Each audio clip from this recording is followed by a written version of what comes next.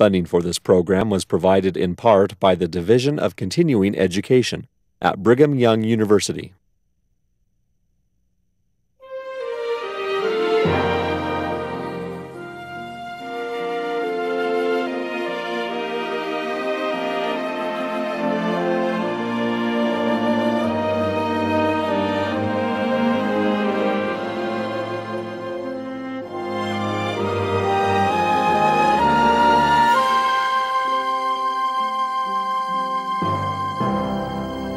Welcome to another session of the Doctrine and Covenants Roundtable. This session we'll be talking about section 124 of the Doctrine and Covenants, which is the longest section that we have in this scripture. Joining me this hour are distinguished professors from Brigham Young University. The first is Dr. Craig Ostler. Welcome, Craig. Thank you. Okay, we are also joined this hour by Dr. John Livingstone. Good to be here, Susan. Welcome, John. We are also joined by Dr. Lawrence Flake. Thank you. Thank you for joining us. Well, this section of the Doctrine and Covenants, notice it follows directly after the sections in which Joseph Smith was in Liberty Jail, and we learned about his sufferings. It's now 2 years later.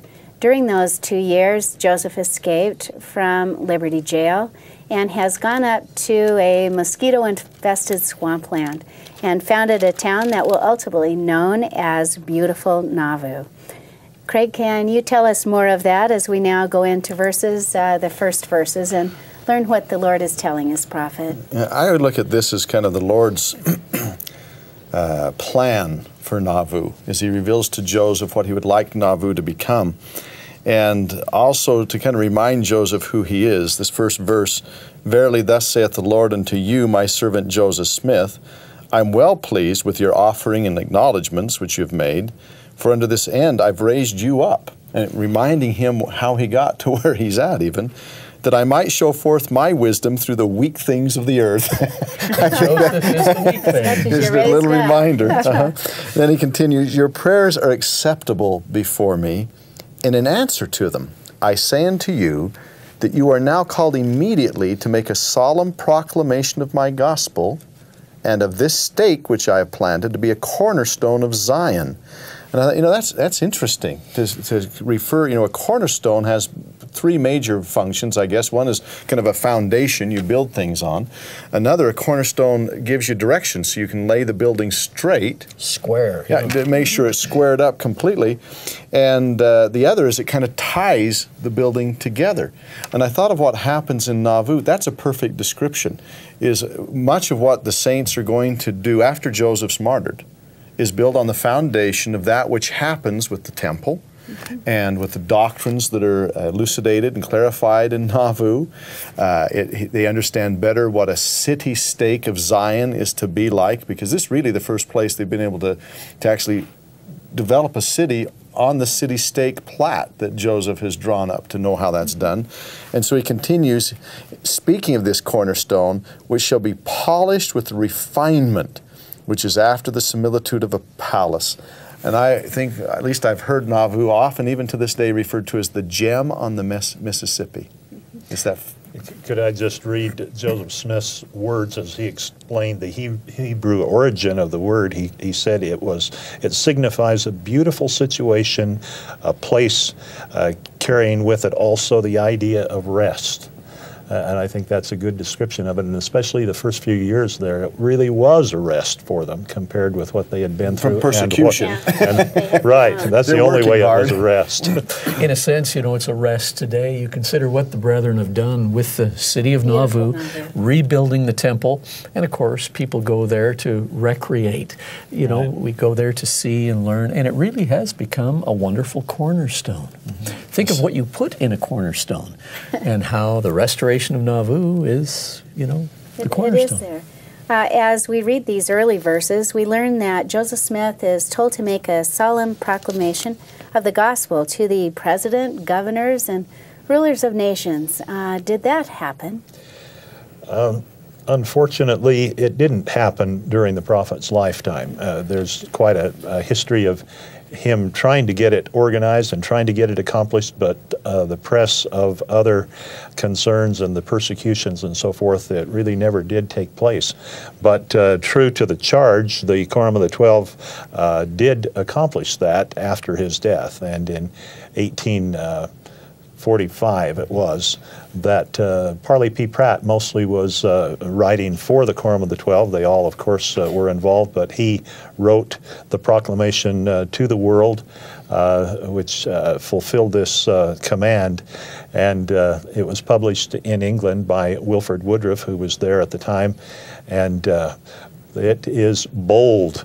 It really is remarkable. It's addressed to the kings of the world, to the President of the United States of America, to the governors of the several states, and to the rulers and peoples of all nations. And then they just launch right into it. Know ye that the kingdom of God has come, as has been predicted by ancient prophets and prayed for in all ages. And the great Elohim has been pleased once more to speak from heaven, and by these means the great eternal high priesthood is restored to the earth. And it goes on in that vein. Maybe John has it on his computer. You might want to share some things, but just one other thought here. They are not shy to announce that and we now bear witness that the coming of the Messiah is at hand, and not many years hence the nations and their kings shall see him coming in the clouds of heaven with power and great glory. So it's a glorious, powerful proclamation. A wonderful fulfillment. As we continue on, you'll notice that the Lord speaks of Hiram, David W. Patton, even Joseph Smith Sr., and many things about the greatness of their lives, their integrity. And then finally, Craig, we come to where he's talking about a need to build a Nauvoo house as well as a Nauvoo temple. Yeah, thank you. I've looked, if you go to Nauvoo, they're the two places I want to look for. One, because they're both have been built or were built originally under command of God. And it helps us to see that the saints may not be of the world, but they don't intend to leave the world, because the Nauvoo house, verse 23, indicates it's to be a house for strangers that come from afar to lodge therein. And of course, with Nauvoo being kind of a swampy area, they might be kind of concerned about health issues when people come to visit. And two, I've been in large cities before, and you now and again fear for your safety, physical safety in a large city. And he indicates, we need a place, verse 23, where the weary traveler may find health and safety while he shall contemplate the word of the Lord. And I thought that not only happened in Nauvoo, but in Salt Lake City. As the saints come here, they had the Hotel Utah for a time. Mm-hmm. Now the Joseph Smith Memorial Building. A beautiful place of health and safety where the weary traveler may come and then contemplate what it is that the Lord's people have been asked to do. And I think it has the same purpose that this Nauvoo house had. Mm-hmm. And in many ways, I look at Nauvoo, that Salt Lake City is just simply Nauvoo transported a little less than 1,000 miles to the west. A temple at the center, laid out like Nauvoo, a Nauvoo house. And the hotel's right across the street from the temple. Yeah. Jumping ahead to verse 60, just the description there describes the Nauvoo house as a delightful habitation, which is, I think, what the Lord had in mind. Okay, now, John, was that Nauvoo house ever really finished? It wasn't really finished. As a matter of fact, much of the foundation, only part of the foundation really is covered with a house today. The death of Joseph Smith, of course, and the exodus of the saints meant that the Nauvoo house really never was completed. But it's a unique structure, and the cornerstone, the things that were put in there, are still of interest to us today. The prophet wanted it finished, even with the temple. He said it was just as important. And I think it has to do with the way people look at us. We know that the Lord has His eye on kings, magistrates, rulers, and the influence for good that they can do for the kingdom going forth. I think it would have had a different story had they been able to finish it. And I think, too, the Lord wants us to be hospitable, Right. to welcome people. Okay, so the structure we see on the spot then, built 1872, more the Bideman house, as opposed to the Nauvoo house that the Lord is speaking of in this section. That's a good way to describe it different. I never thought of that before. Okay. Isn't it true, Susan, that the prophet and Hiram were buried in the basement of that house for a period of time? Right, for a period of time before they're bodies were moved over to the B house, and then, of course, where they are today. Well, Lawrence, we're also commanded to build a temple. Tell us about this magnificent structure. As I look at the temple restored, it's so obvious that the saints love the Lord. You compare their small brick houses and you see this magnificent temple, and you know it is truly a house of the Lord. Well, it is a remarkable thing that they had left a temple that they had built with their blood and tears, and now the Lord is inviting them to build another temple, and they build this beautiful facility, and it is the major work of it, interestingly enough, as emphasized in this section, is for the dead. And specifically baptism for the dead is spoken of here very strongly by the Lord, and the importance that would be to have that temple, and they go to it, as we can see from history and see all that they put into it, and almost get it finished before they leave, and it has a sad ending of the building, but now we see that glorious almost resurrection as we see the temple on the very spot as it's been restored. I don't think any of us can forget the day, June 27th, so many years after the martyrdom, when President Gordon B. Hinckley dedicated this marvelous new house of the Lord. What a great day. It's impressive, the strong language that the Lord uses in directing the building of the temple. If you come to about verse 31, if we go into it a little ways, I grant unto you a sufficient time to build a house unto me. During this time your baptism shall be acceptable unto me, but behold, at the end of this appointment, your baptisms for your dead shall not be acceptable unto me. And if you do not these things at the end of the appointment, ye shall be rejected as a church with your dead, saith the Lord your God. Wow, what a punctuation mark for the building of that temple. And a need for all of us to begin to search after our dead if we haven't begun to. There's a change, I think, too, in the way the saints understand the reality that's here, and that is that most people during their mortal sojourn will never hear the fullness of the gospel. Most people never have an opportunity to receive the ordinances of the gospel because of that. And he knows that really the crowning work is temple work, that we need temple work done. And look what has gone today. It's not a temple that they're building, but I imagine we'll see the days of hundreds of temples, and the purpose has to do with many blessings that come to people as if you reach through or beyond the veil. And the great experiences, I think, of our youth that they have as they do baptisms for the dead, and working with the youth, it brings tears to my eyes when I see them coming dressed in white and so humble and having these experiences of knowing they're doing a work for those that are on the other side of the veil. I think it's interesting, too, how the Lord talks even beyond baptism. If you come down here in verse 37, 38, again, verily I say unto you, how shall your washings be acceptable? Look at 39. But your anointings, your baptisms for the dead, your solemn assemblies, your memorials, he's clearly pointing forward to a more complete endowment in a temple. And of course we see that will soon await these saints there in Nauvoo before they flee to go west. I've noticed. It's so interesting, verse 36, that he's talking about the fact that baptisms now will be performed in other places besides Zion, and specifically it says in Jerusalem. And I thought, my word, that's incredible to think baptisms for the dead in Jerusalem. And then I thought, hey, that's where they began. That's the first reference we have, is Paul talking about baptism for the dead in Jerusalem, and it'll be restored. Lawrence, maybe also take up the idea that it appears the saints are now being excused by the Lord from building this temple in Jackson County at this time. I think that let's see, that's verse 49.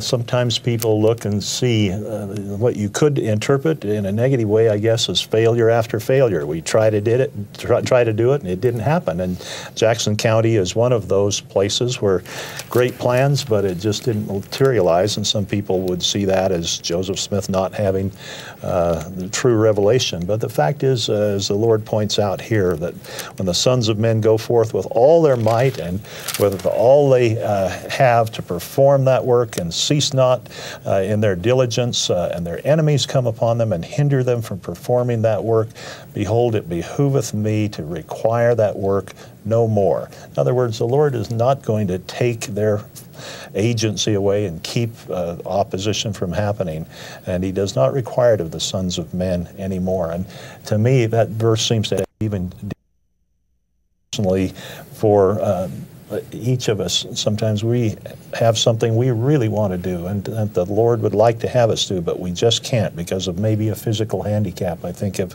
young men that cannot serve a mission because of some limitation.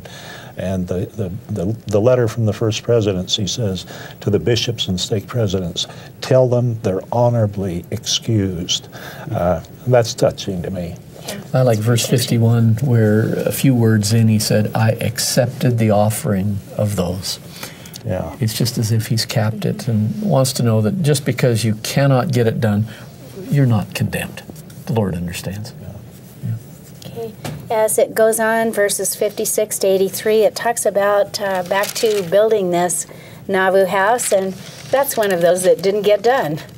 You know, when we're back to it, feelings about that, especially the cornerstone, maybe might be a topic here for that.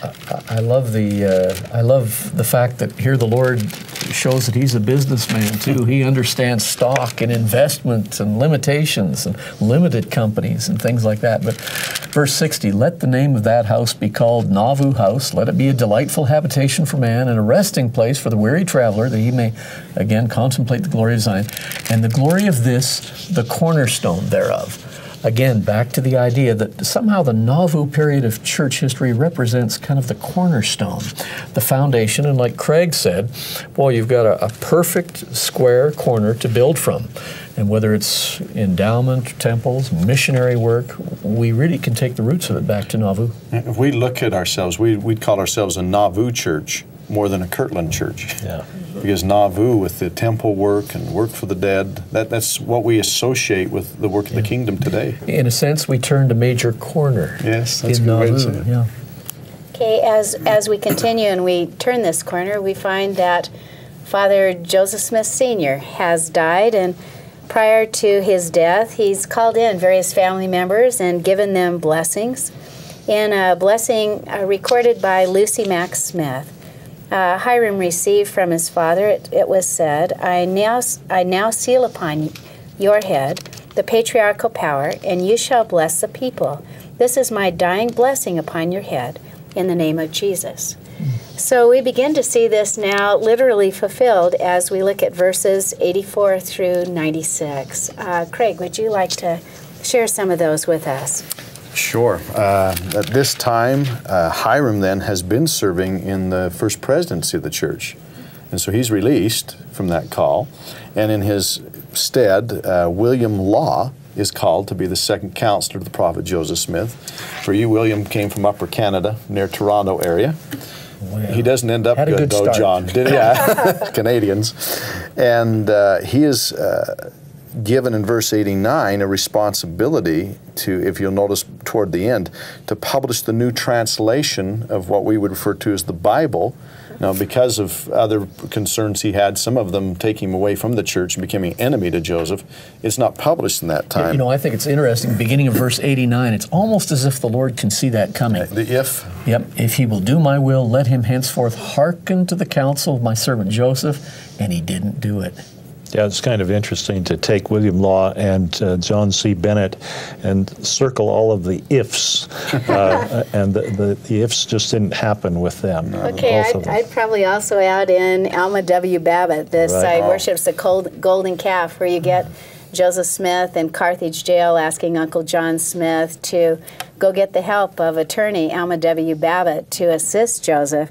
And although Babbitt was then serving as a branch president there in Ramus, his comment when asked, will you help Joseph? His comment was, you're too late.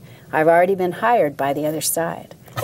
So you kind of look at what's going on to these men, the council, will they listen? And then you contrast that with this great man, Hiram Smith. Yeah. Okay. Just a thought about Alman Babbitt. He did come back into the church after he'd been excommunicated, came to Utah, but he still had trouble following counsel. And one of the things that he was counseled to do was, when coming back from Washington, D.C., to travel with a large group of people, and he wouldn't do it.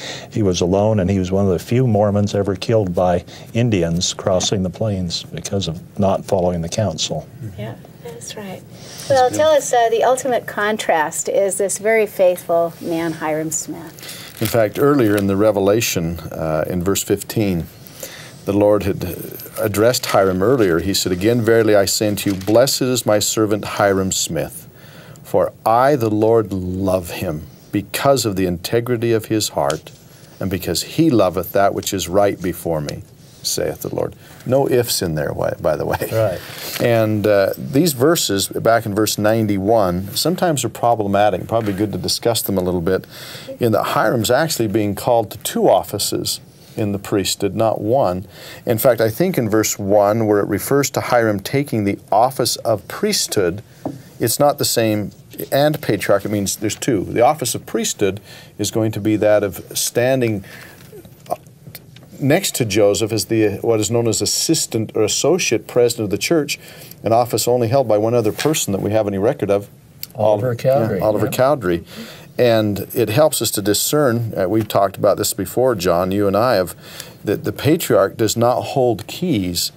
And so in verse 92, when it says he holds the keys of patriarchal blessings, he doesn't mean priesthood keys. He means that the kind of key that unlocks the heavens, yes, so that you can receive revelation.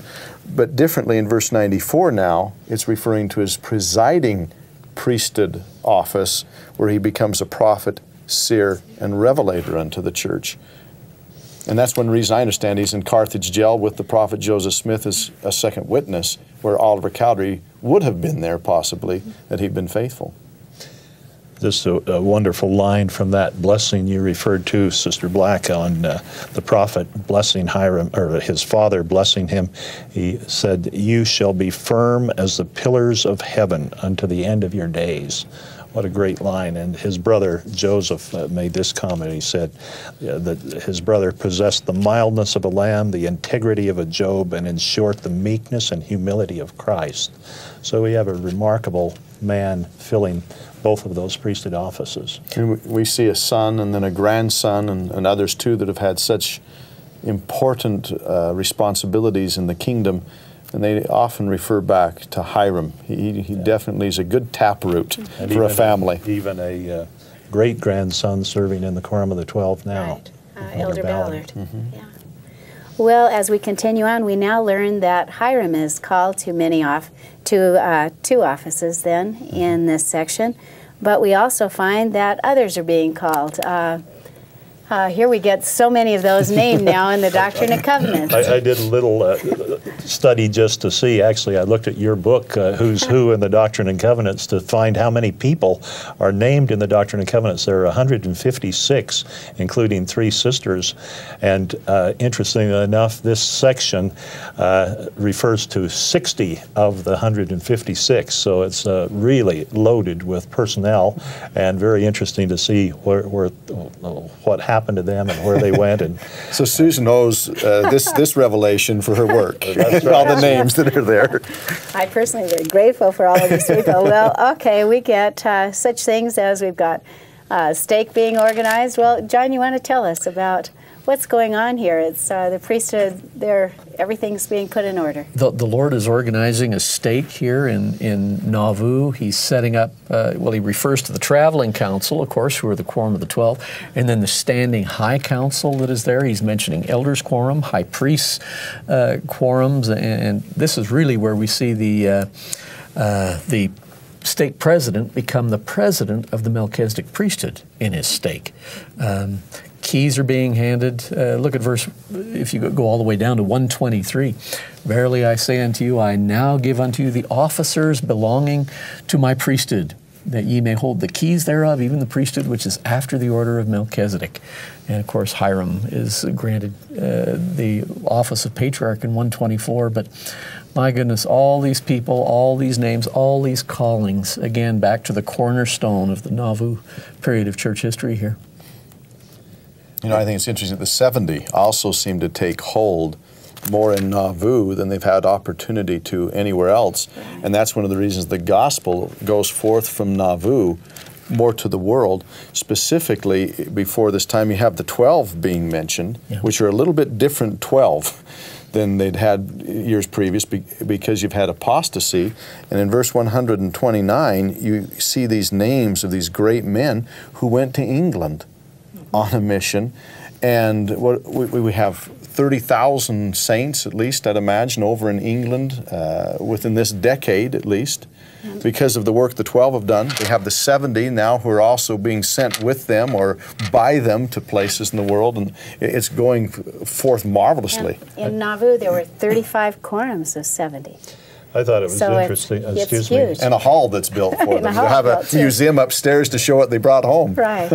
When the Lord lists the quorum of the 12 there, I thought it was touching that he lists one who is dead, David Patton, who had given his life as a martyr for the church, and that makes the point of, behold, his priesthood, no man taketh from him. So he's really still a member of the quorum of the 12. He's just on the other side of the veil. I thought that was interesting. In fact, verse 19 earlier, the Lord referred to David W. Patton.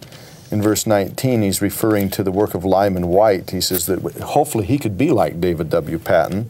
He said, who is with me at this time. And Elder Patton kind of holds a special place in our hearts because of his faithfulness to the very end of his life. Well, good. That's a wonderful way to end this great section. I thank you for your wonderful contributions. We've learned this hour about the Nauvoo house, the Nauvoo temple, the calling of patriarch, and many other callings in the church. Thank you.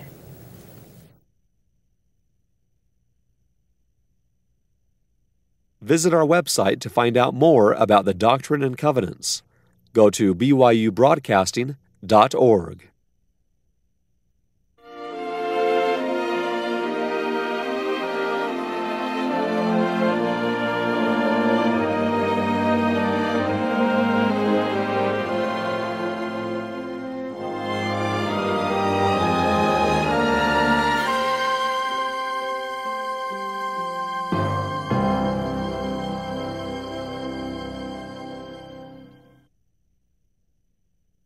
Funding for this program was provided in part by the Division of Continuing Education at Brigham Young University.